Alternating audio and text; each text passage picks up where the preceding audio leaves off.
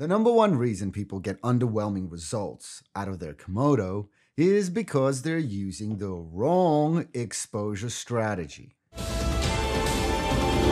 Exposure strategy for the Komodo falls into two parts: highlight clipping and noise protection through the use of ISO, and properly dialing in the physical light level hitting the sensor. In this video, I will go over the strategy for the ideal physical light level, which when applied correctly will give you unsurpassed image quality under any lighting condition. Wax on, right hand. Wax off, left hand.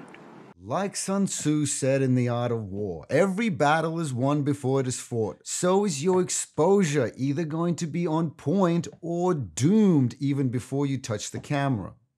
Unfortunately, there is a lot of misguided information in the ether on how to properly expose a digital cinema camera. Perhaps for other camera brands, there are alternative approaches to exposure. In my opinion, automated cameras with auto ND filters and auto ISO can get away with really any exposure strategy, but manual cinema cameras like Red cannot. If you do not apply the right exposure strategy, you will get underwhelming results every time and spend hours in post in vain trying to recover your footage. The misconception on how you should approach the physical light levels for the Red cinema camera come from a lack of video acquisition specific knowledge. The false notion that the Red sensor is light hungry and needs ETTI, exposure to the right, or as much light as possible, comes from digital photography. Since the rise of Canon 5D Mark II, photography and videography has seemingly merged. The problem is that photography and videography couldn't be more different in their approach to image capture. From video's log format to dynamic nature of videography and static nature of photography.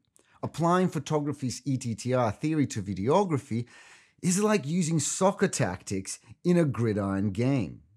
Saved by camera automation, most remain ignorant to their wrongdoings until they buy a Red Komodo, claim it's nothing special, and trade it in quick smart for something automatic. But there's a reason race cars are made manual. If you ain't first, you're last. I think the right strategy is really self-evident once you understand the technical limitations of the Red sensor. Also, if you're enjoying this type of content, please do subscribe to the channel and give some love to the like button. I like you, Lloyd. I always like you. When it comes to exposure, it's really a simple proposition at first glance. A balancing act between too much light and too little light, or noise and highlight clipping. If you underexpose your image, you will have noise, like you see on the left. If you overexpose, you will clip your highlights, like the clouds on the right. The problem lies in the fact that more often than not, you have to trade one for the other. Perfect exposure in a scene, especially on a budget, is hard to come by, and you will have to choose to either have noisy or clipped footage. If you follow the ETTR approach, you will either clip or get as close to clipping as possible. This is like punching with your face instead of your fists. Whatever the justification may be for ETTR, the fact is that once highlight clipping occurs, it's unrecoverable. It can happen in a single color channel or throughout the frame. Yes, sometimes it's unavoidable, but all possible steps should be taken to either avoid it or protect it. Unlike celluloid, the digital sensor's highlight clipping is abrupt, harsh, and uncinematic. Once a threshold of maximum light level is reached, a digital wall is hit and no further information is recorded. So nothing can be done to improve it in post. It becomes a perfect example of baking in a look into your footage rather than getting it technically right. Highlight clipping is the Achilles heel of a digital sensor. Noise, on the other hand, is gradual. In post, it can be cleaned up with denoising, shadows can be lifted, and especially with raw 16-bit codec, detail pulled back out. When you now look at these two images, I hope it's becoming self-evident that the one on the left is still technically sound, even if noisy, but the one on the right is technically inadequate and needs to be reshot. To put it plainly, in Red's own words, you should err on the side of shadow, as this will retain the most information possible and give you the most flexibility in post. This doesn't mean to underexpose things like skin tones, but this does mean to dial things down, from in-scene lighting to your frame exposure levels. A perfect example of this is any modern movie shot on a digital sensor. My Iraqis.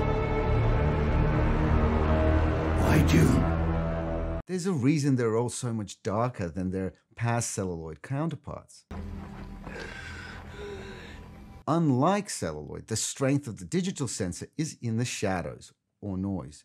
You get better color fidelity and saturation, texture, dynamic range, highlight roll-off, and of course, skin tones by staying on the side of shadow, giving the sensor only as much light as necessary or favoring less light than more. But even knowing this, the proposition of exposure should not be underestimated. More often than not, you will have to break rules and clip in tricky dynamic lighting conditions. Not to mention, getting proper skin tones and a pleasing seeing latitude still remains a skillful art. But having the right red Komodo exposure strategy will allow you to approach any scene with confidence and get that famed, unsurpassed image quality every time.